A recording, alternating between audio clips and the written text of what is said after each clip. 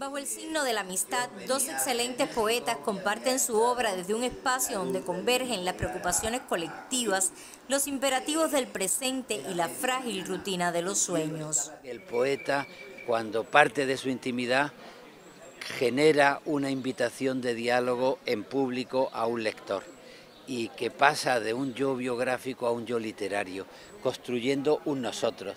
Y eso se construye en la poesía desde la intimidad. Luis García Montero habló de la historia de su país, la tradición literaria española y de la cercanía con la obra poética de Antonio Machado. Leyó poemas de amor, evocó la muerte desde el compromiso de luchar por la vida y recordó en sus versos el rumor de la lluvia o el sol de la infancia.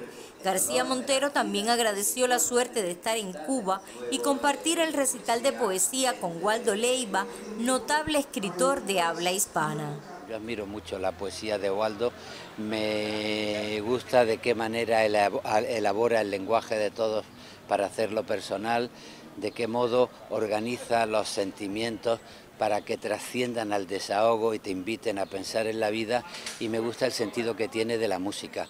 Para él la poesía tiene que seguir tributando a la métrica, a la musicalidad y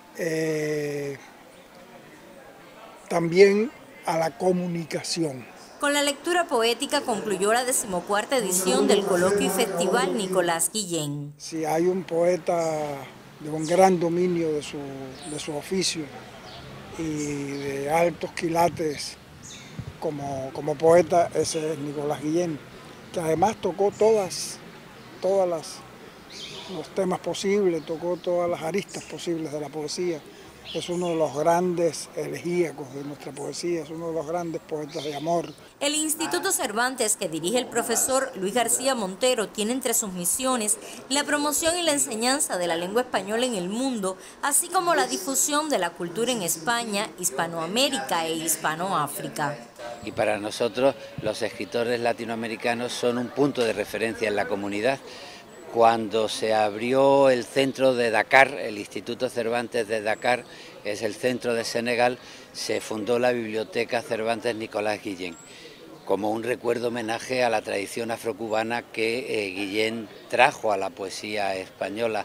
El doctor García Montero agradeció de manera especial a los escritores cubanos y en particular al poeta y ministro de Cultura, Alpidio Alonso Grau, y a quienes lo han acompañado en su agenda de trabajo en Cuba.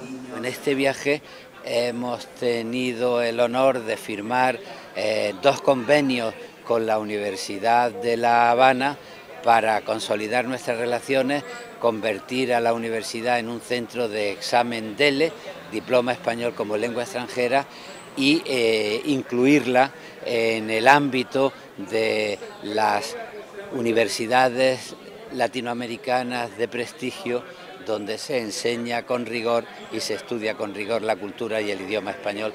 El Coloquio y Festival Nicolás Guillén, en su 14ª edición, concluyó con un homenaje a la poesía de todos los tiempos, un canto a la solidaridad con el pueblo palestino y el abrazo de los poetas García Montero y Waldo Leyva. Geo Viñales y Jenny Fleites, Canal Cubano de Noticias.